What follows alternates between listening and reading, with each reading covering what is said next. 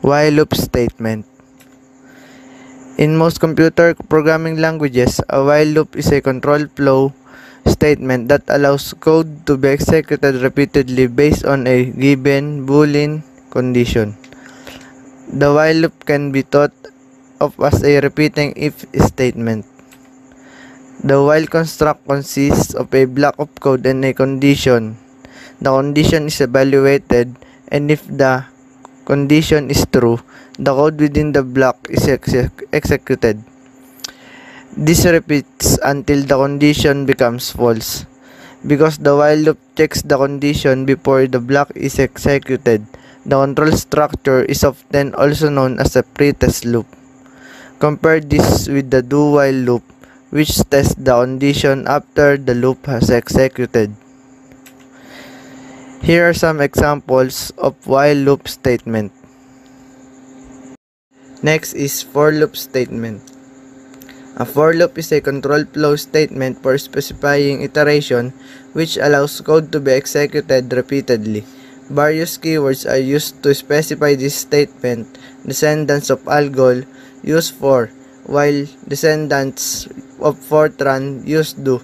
There are other possibilities, for example, COBOL, which uses perform varying. A for loop has two parts. A header specifying the iteration and the body which is executed once per iteration. The header often declares an explicit loop counter or loop variable, which allows the body to know which iteration is being executed. For loops are typically used when the number of iterations is known before entering the loop.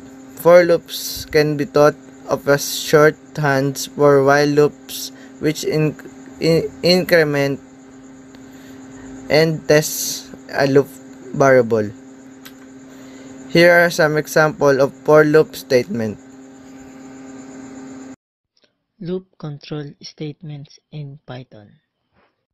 In Python, break statement inside any loop gives you a way to break or terminate the execution of loop containing it, and transfer the execution to the next statement following the loop. Within the loop, there is a print statement that will execute with each iteration of the while loop until the loop break. Example: x equals to 0. While x is less than or equal to 5, print x plus equals to 1. Here the condition of x less than or equal to 5. X was previously declared and set equal to 0, so the first item print out was 0. In the next line, x plus equals to 1 means x equals to x plus 1. Now the value of x is equal to 1. After updating x, the condition is checked again. This process is repeated as long as the condition is true, and once the condition becomes false, the program breaks out of the loop. Of course, once becomes equal to 5, you will no longer run through the loop. Here the condition of x less than or equal to 5. X was previously declared and set equal to 0, so the first item print out was 0. In the next line, x plus equals to 1 means x equals to x plus 1. Now the value of x is equal to 1. After updating x, the condition is checked again. This process is repeated as long as the condition is true, and once the condition becomes false, the program breaks out the loop. Of course, once becomes equal to 5, we will no longer run through the loop. This for loop setups I as an iterating variable and sequence exists in the range of 0 to 5. Then within the loop, we print out one integer per loop iteration. Keep in mind that in programming we tend to begin at index 0, so that is why although 5 numbers are printed out, they range 0 to 4. You'll commonly see and use for loops when a program needs to repeat a block of code a number of times. Hello everyone. Now we will discuss about the break statement. The break statement would be the statement that terminates the loop and transfers execution to the statement immediately following the loop. Also, it is very useful to exit from any loop such as a for loop and a while loop. The syntax for the break statement is simply the word break. While executing these loops, if the compiler finds the break statement inside them, the compiler will stop executing the statements inside the loop and exit immediately from the loop. The most common use of the break statement is when some external condition is triggered requiring a hasty exit from the loop.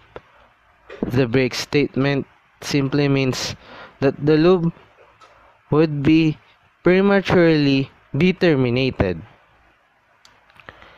Here's two examples of the break statement. In example number 1, we iterate through the Python sequence. We can check if the value or the character is equal to letter H, and upon which we break from the loop, we will see that the output will be all the characters up till letter H gets printed. After the character, the loop would be stopped or terminated. This was also happened in example number 2, but in a different sequence, which is the conditions is when the character is equals to 5, and output would be all the variables greater than 5 would be printed descending by 1, and if it is equals to 5, the loop would be terminated. And now, we will discuss about the continuous statement. The continuous statement is another one to control the flow of loops. This statement can also be used inside a for loop and a while loop. The continuous statement is used to skip the rest of the code inside a loop for the current iteration only. Loop does not terminate but continues on with the next iteration. Also, it causes the loop to skip the remainder of its body and immediately retests its condition prior to reiterating. The syntax for continuous statement is simply the word continue. And we will use the two examples we used at break statement. Example number 1 is the word Python. If we use the continuous statement, the output should be the letter P, Y, T, and the letter H would be skipped and would continue to letter O and N. And in example number 2, the variable is equals to 10. And if the variable is greater than 0, it will print the number 9, 8, 7, 6, and skip the character or the number 5 and continue on from 4 to 0. And that's all. Hello, we will discuss about pass statement. Pass statement is used when the statement is required syntactically, but you do not want the code to execute. The pass statement is the null operation. Nothing happens when it runs. The pass statement is also useful in scenarios where your code will eventually go but has not been entirely written yet. The syntax of the pass statement is shown at the picture below. Here are some examples of the pass statement in Python. In the first example, the code will not do anything, but it also does not throw any error. The second is an example with the class and functions. Here, if you call the function, then you will not get any value of error, and you can do the same with a class.